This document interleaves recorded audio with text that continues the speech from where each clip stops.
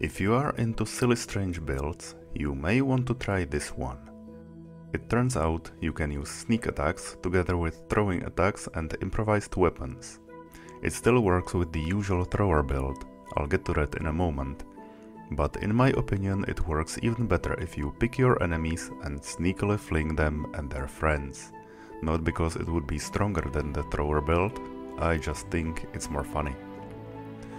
Why is this even possible? To perform a melee sneak attack, you need to be equipped with a finesse weapon, don't have disadvantage, and either attack with advantage or have an ally next to the attacked opponent.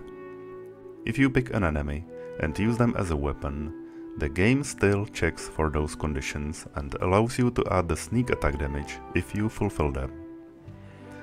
So how does this work with the thrower build? The best returning weapon in the game doesn't have finesse.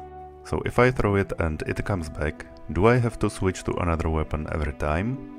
No, you don't. If you have the returning weapon in the offhand, it will come back to your offhand.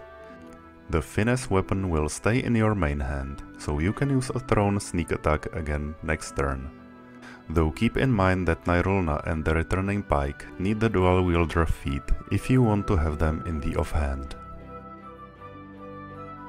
And what is the best class to benefit from this method? Obviously, you need to have some levels in Rogue to even get sneak attack, but this style pairs nicely with a Barbarian. You can go 5 levels in Barbarian to get the second attack, then the remaining levels into Rogue to maximize the sneak attack damage. You obviously want to pick the Tavern Brawler feat, because it gives a big bonus to both thrown and improvised weapons. Then for the gear, the usual thrower items still work nicely with this build. I think enough people already covered thrower builds, but if you want an actual build guide on this one, let me know in the comments. For now, I hope I inspired some of you to try something new. Have a great day and see you next time!